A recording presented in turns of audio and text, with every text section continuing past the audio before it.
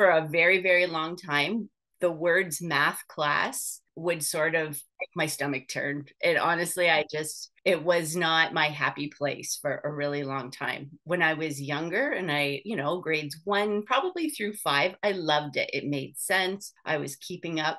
I did well in school, and it wasn't a huge challenge. And then something happened, grade six, grade seven, especially. The one moment, here we are 35 years later, more, I still remember 40 years, honestly, was asking for some help from my grade seven teacher and him being so frustrated with me and just saying, I don't understand why you don't get this. You're so good in everything else.